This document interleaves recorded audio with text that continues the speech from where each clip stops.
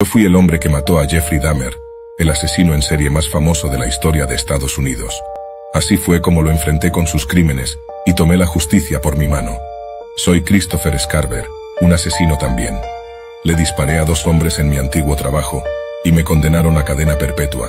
Allí conocí a Dahmer, que mató y se comió a 17 hombres. Era un monstruo. Un día, estábamos limpiando el baño juntos, sin guardias cerca. Tenía una barra de metal, y le mostré un artículo de periódico sobre sus horrores. Me los admitió, y le golpeé en la cabeza. Murió. También golpeé a otro preso, que murió después.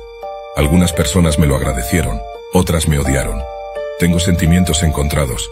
Siento que vengué a las víctimas de Dahmer, pero lamento haber matado al otro tipo. He estado en aislamiento mucho tiempo, donde escribo poemas y libros. También he intentado escribir sobre el asesinato de Dahmer, pero sin suerte.